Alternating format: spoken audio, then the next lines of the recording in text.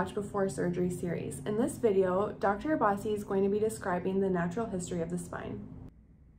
So this is Dr. Abbasi with IS Life.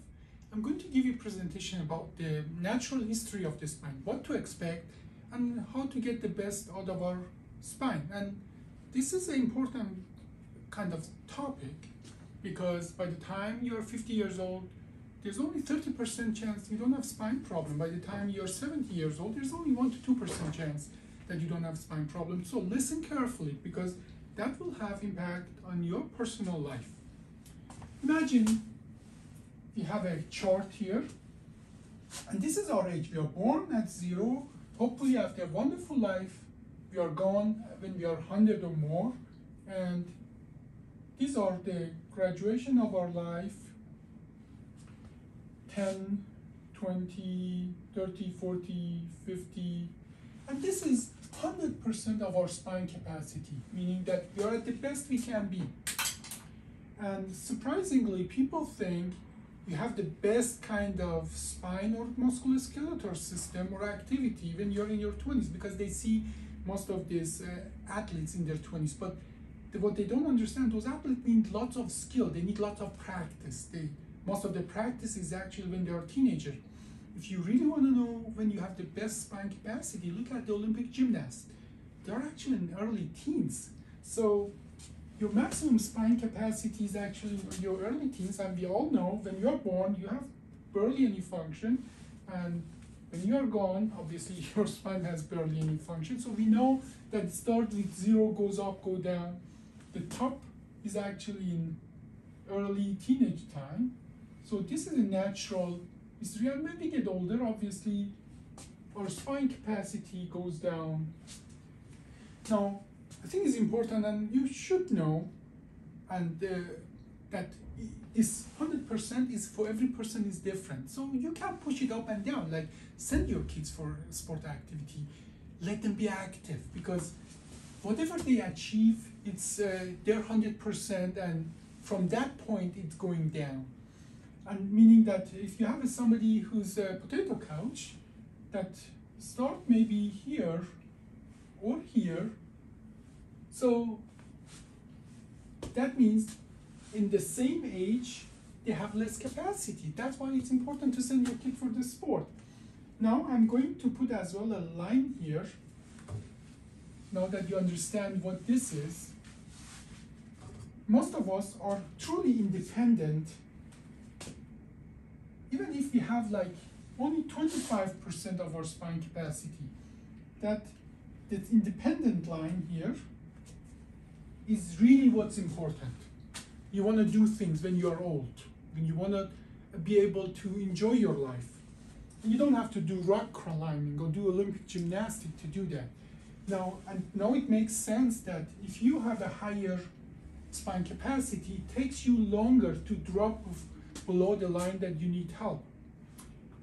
But there's another important fact that healthy spine habit push your curvature that way. You know, with the healthy spine habit, your curve looks more like that. With less favorable spine habit, your curve goes this way, meaning earlier in life you become to a point that you are depending for daily activity. That is important. Ambulation is important. Our body is made for it. Meaning that if you are below the line that you need help but you don't get it, you're not ambulatory, you're going to decondition. You're going to literally, your cardiovascular, your heart and your lung are going to decondition, meaning that from the moment you go down here to the point that you have a heart attack is not that long anymore. So this has actual effect on how long you are going to live. But let's say this is a normal spine development, and you have a good spine, you start living, but all of a sudden, now you have a problem. You have a medical problem, like spondylolisthesis, meaning bone is moving the wrong way, or nerves are pushed by the material of the disc. Then your spine curve doesn't look like that. All of a sudden, at 45, your spine, you drop off the cliff. When you drop off the cliff, what we do as a surgeon, we correct the problem to move your curve back where it belongs. Now, it just happens to be that spine problems are mostly accumulated in the older age, meaning that almost nobody's spine curve look like that. In natural spine curve, because when we get older, we have more problem,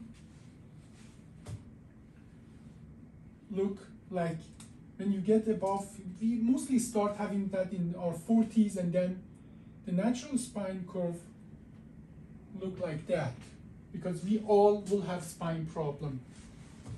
So let's say now, this is the natural spine curve, and mostly this is because you have spine problem. You have a herniated disc, you have a spondylolisthesis or something like that. How can we move this to the what it should be without the spine problem, additional spine problem?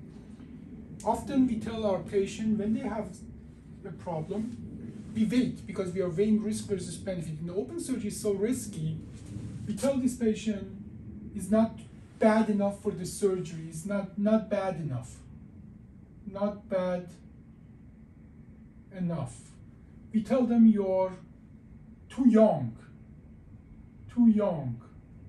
We say you're too big.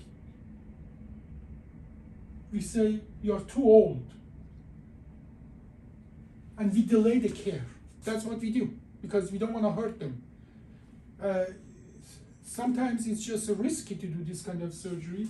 So by the time we truly give them a care, they're already falling down here. And when we provide them a care, and by the way, many of these patients, we tell them just go live with it.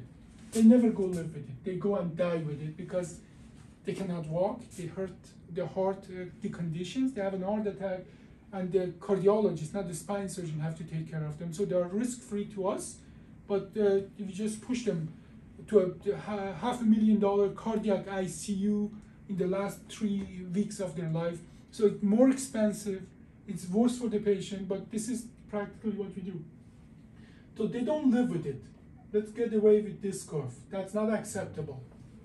So by the time we help them, finally we give them surgery, they will never catch up with the natural curve anymore, because not only the surgery is very invasive and destroys the back, but as well, they already have started the deconditioning process, so they cannot catch up. Now, what we do different here is that literally we have our protocol. Once somebody starts going down, we have a protocol that within months we find out what is going on. Can we help them without the surgery? And 90% of the cases, we can. But if we cannot help them without the surgery, because the surgery, minimal invasive, for example, olive procedure, has much less risk, we are more likely to give them the option to get that surgery done. And by the way, by not destroying the back, now all of a sudden, we can put them back on a natural curvature of life without, and this is the gain of the surgery, by the way, after regular surgery. Now, we have a name for that. We call it QALY. This is a term we use in the science to say how much our procedure really helps people. Now, look at the difference between these QALYs. If you catch the problem earlier and put them on the path to get better faster, but by the way, by being involved with us, we are able to change their life habit. You remember we said you can have a better or worse life habit? So their curvature actually looks better even if they didn't have that problem. So truly, we are able to push their curvature to a more favorable region, so they get even more benefit from that surgery. Now, I'm going to delete that and then come back to a point that is really important as well for people completely to understand. Let's say they have a problem, they fall off, we fix them, and now their curvature is better, and we keep them ambulatory, we keep them enjoying their life, but still we are not making them younger. as obviously is common sense. Now, patient had a problem here in this age, and then I meet them 5 years later. Not all the time, but sometimes I ask the patient, how are you doing? He says, yeah, the pain is gone, and the leg pain is gone, the back pain is gone, but I still cannot do things I could do before my problem. Whereas the problem was here. And what that means, that they expect that from that moment where we did the procedure, actually that they have a disc curve, that they get better, go back in time, and our spine capacity get where it used to be, and even better. They want to get better and better. We have a name for that curve. We call that the Benjamin Button curve, or from the movie that this person is born old, but it gets young with the age. This is a Benjamin Button curve. Benjamin Button curve, or curve of eternal dissatisfaction, because it's just not realistic for us to make somebody younger, and by expecting that, it's just you're going to be dissatisfied. Actual example of a real person is that the 80-year-old person, that the leg pain was gone, the back pain from 10 was 1 of 10, meaning that practically no pain. But he was very dissatisfied because he couldn't drive 600 miles on a motorcycle to Sturgis in a motorcycle rally. That is a Benjamin Button expectation and curve that we cannot realize. Having said that,